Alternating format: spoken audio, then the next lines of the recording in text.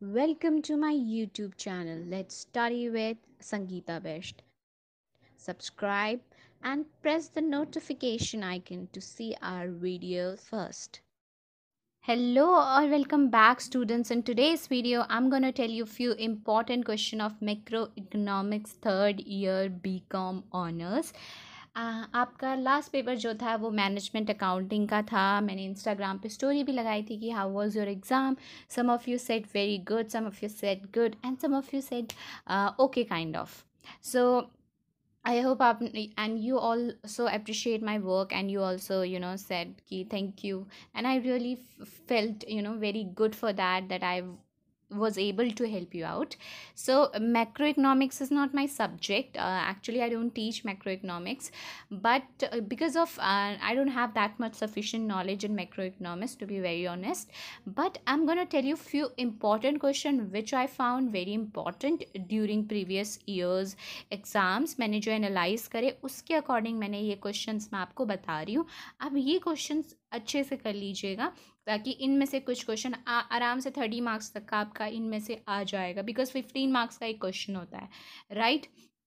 मैं आपको कुछ इंपॉर्टेंट क्वेश्चन इसमें बताने वाली. देखो, सबसे पहला जो इंपॉर्टेंट क्वेश्चन है ना, मैं ये क्वेश्चन मोस्ट इम्पॉर्टेंट बोलती हूँ, मोस्ट इम्पॉर्टेंट क्वेश्चन, बिकॉज ये ऐसा क्वेश्चन है, इसके जितने भी इस टाइप के जितने भी क्वेश्चन है ना आपके 10 ईयर्स में, जितने भी past year, if you see तो इस टाइप का क्वेश्चन हमेशा आया. देखो, मैक्रो इकोनॉमिक्स आई डोंट मैंने मैक्रो इकोनॉमिक्स का क्लासेस भी नहीं लिया था, कुछ नहीं लिया था, एंड मैं इतना मैक्रो इकोनॉमिक्स पढ़ भी नहीं पाई थी. तो व्हाट आई डिड कि मुझे मेरा प्रैक्टिकल अच्छा, I know that.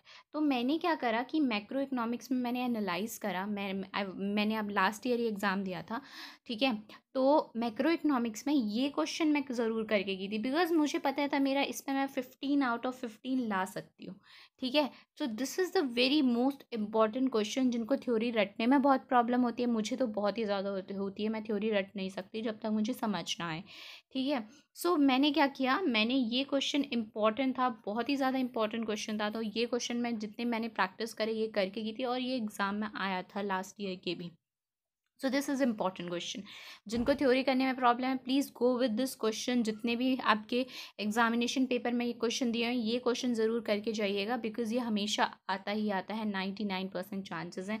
It's my guarantee कि आपका ये 15 मार्क्स का आता है, तो यहाँ पे आप 15 मार्क्स ला सकते हैं पूरे के पूरे, ओके.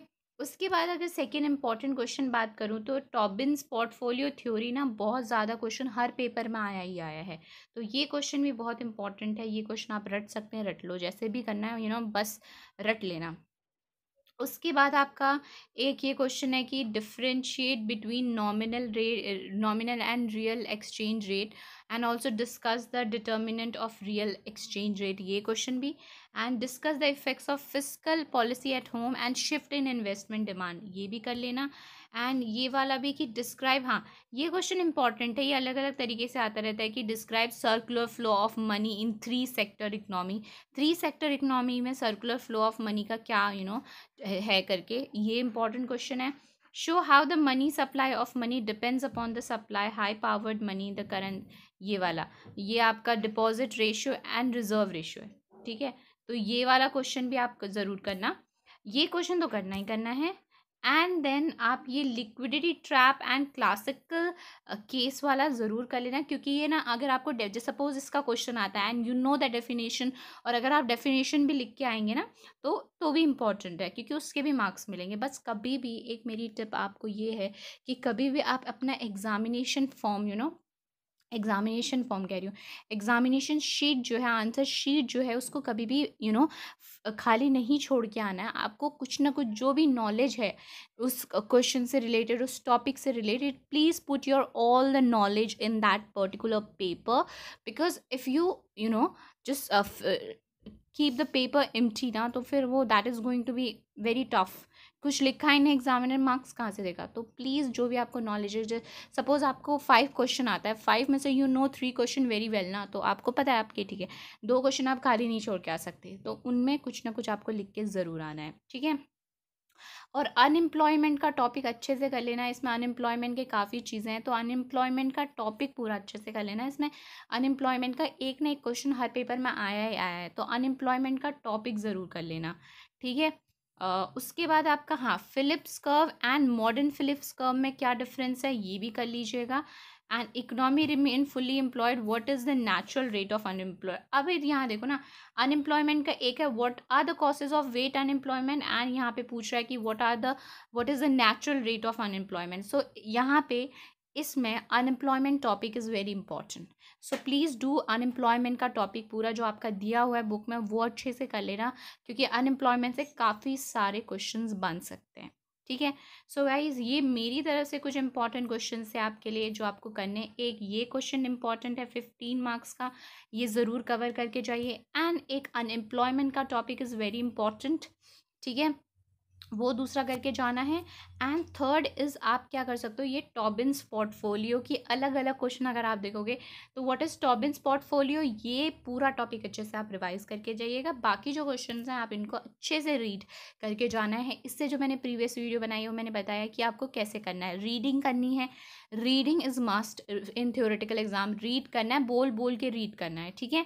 मन में रीड करोगे कुछ दिमाग में नहीं घुसने वाला। So just read loudly that something will absorb by your mind also. So just read it like 5 times, 4 times, how much you can do. So just read and understand and analyze कि आपका दिमाग में कितना गया है, ठीक है। So these are few important question according to my point of view. I hope ये आपके लिए काम आए। अगर काम आते हैं तो please subscribe to my channel and like this video and just share with your friends. उनके भी तो एग्जाम है मैक्रो इकोनॉमिक्स के। सॉरी, मैंने अगर कहीं भी माइक्रो इकोनॉमिक्स बोला तो sorry, it's macro economics, right. Okay, till then, bye bye, take care, all the best for your exam.